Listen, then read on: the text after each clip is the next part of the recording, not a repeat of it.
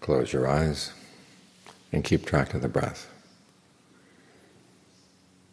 We're training the mind, but you can't focus straight on the mind right away.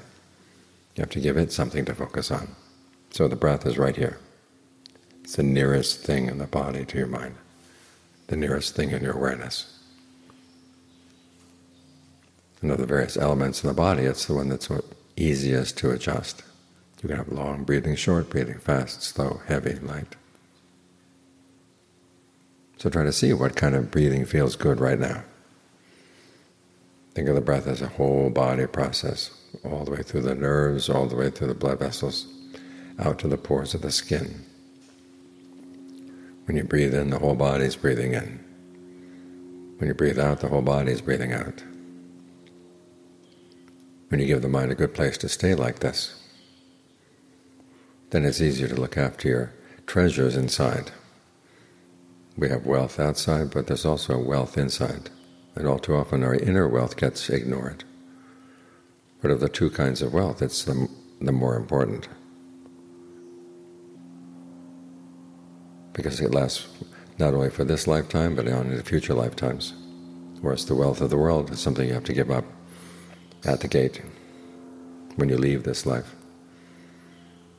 But you can take with you the good qualities you've developed inside.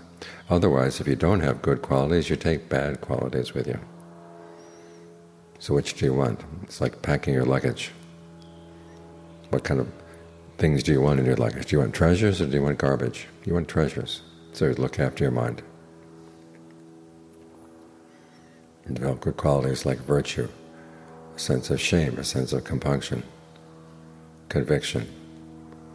You learn the Dhamma, you're generous and you're wise. These are treasures in the mind, and they're best developed by getting the mind really still and solidly established here in the present moment. That way it's easier to develop your riches. And then when your riches are developed, you have a good safe place to stay. Keep them. Because your mind is leaking out your eyes, ears, nose, tongue, body. When you have a leaking mind, it's like having a pocket with lots of holes. You put your money in the pocket and it goes out, and you can't say the problem is with the money, the problem is with the pocket. So make sure that the pocket of the mind is well sewed and it's secure. That way you have a good solid foundation for developing wealth and a good place to keep it. So that will serve your advantages here and on into the future. So focus on developing this kind of wealth. The wealth of the world comes and goes. Sometimes it's from our own stupidity that it goes, sometimes it's because of forces beyond our control. But the wealth of the mind is something that you can control, and you lose it only when you decide to throw it away.